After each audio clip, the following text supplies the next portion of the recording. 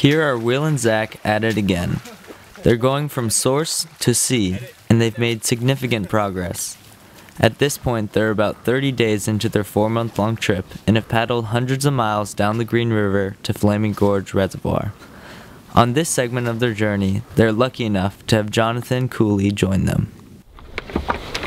So I'm here on Flaming Gorge Reservoir in southwestern Wyoming, and I've come up here from Colorado in part to join and support a larger expedition, the Source to the Sea expedition, in which two people are paddling from the source of the Green River in the Wind River Range in Wyoming to the Sea of Cortez after it joins the Colorado River. One of the other reasons I've come up here from Colorado is because there's been a proposal recently, or the resurrection of an old proposal to run a pipeline from this reservoir some 500 miles to the Front Range of Colorado to supply municipal water to those cities. So all the people of Wyoming and Utah and Colorado and New Mexico, the upper basin states that pertain to water use in the Colorado drainage basin, have a stake in what happens to this water. And I encourage them to look into this project and make themselves heard on what it means to them. What Jonathan brought up is what this whole journey is about. With the new information and perspectives we have, do we want to continue to degrade the Colorado River system in the same manner as the past?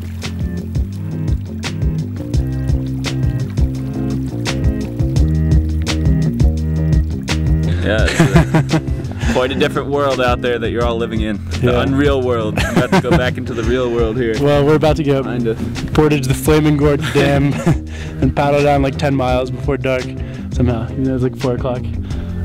Yeah, it's, I'm kind of moving fast. Cutting it close. Here we are. Again. This time, in front of the Flaming Gorge Dam. That wall of concrete that's been making our journey so look at it! Tiresome. Huge! So we just paddled up to the edge of the dam. The sheriffs were waiting for us, and they'd been informed in the Dutch John Cafe that we were coming.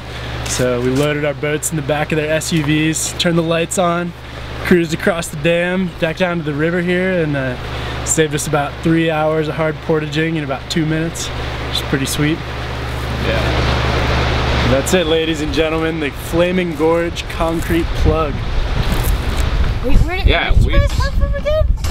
We came from the source. No. You came all the way from the source, and now we're gonna reap the benefits of having a raft, our first raft supported section of this journey.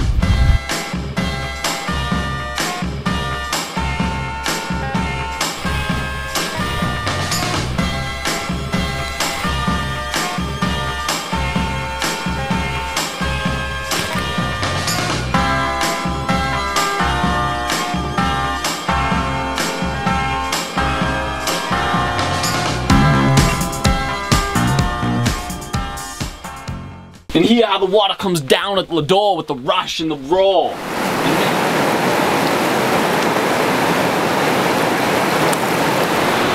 We're standing here in the middle of Lodore Canyon, one of the wildest places the river has gone so far, cutting right into this Uinta Mountains, deep, narrow gorge, and we haven't really seen anything like that except for the drowned waters of Flaming Gorge. So it's good to be in here.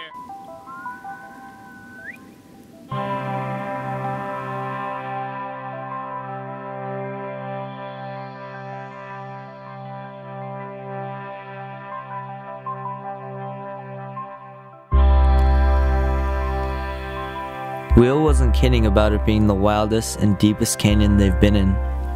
There was more weather and wildlife than ever.